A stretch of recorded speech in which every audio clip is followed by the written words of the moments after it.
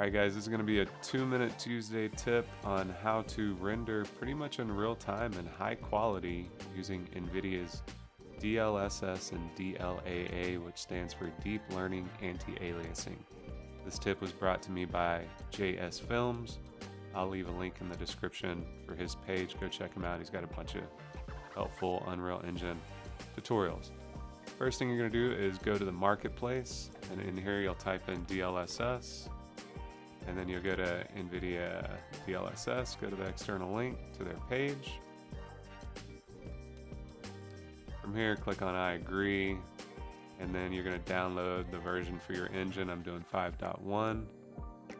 Once you extract it, you will see 3 folders in here: DLSS, DLSS Movie Pipeline, and NIS. Copy those 3, go to your C drive, Program Files, Epic Games, go to the 5.1 or whichever engine you downloaded the plugin for, and go to the engine folder, then go to plugins, paste those 3 folders in here. You can see I already have them: DLSS, DLSS Movie Pipeline Support, and NIS. Once you've done that, you're going to want to go ahead and open up your project.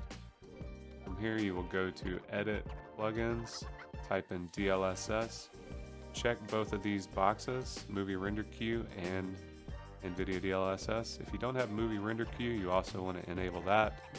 And another tip, also, you may want to enable Apple ProRes media so you can export in ProRes.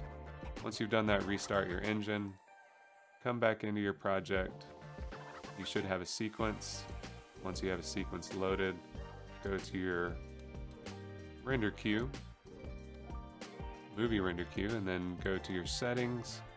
From here you want to go to settings and add DLSS DLAA. Where is it? Oh, I already have it here. Let me remove it. There it is, DLSS DLAA. Select that.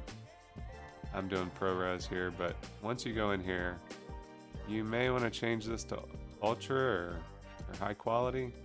I don't know if that really affects this because it grays out once you check DLAA. So make sure you have DLAA checked. Another thing you may want to do is set your screen percentage to 100 here. And then just create a new folder. Just going to do DLAA. Let's accept, and we're going to render here. Watch how fast this renders.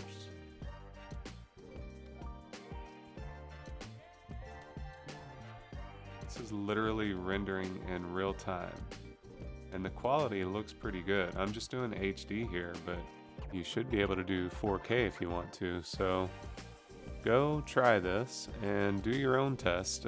Test the traditional anti-aliasing with 64. That probably would have took me closer to an hour with 2,552 frames versus the 2 minutes that DLAA is doing. DLAA looks pretty good. So I'll be doing some further tests later on comparing the quality between the two, but I just wanted to show you guys that tip. Thanks for watching. See you in the next one.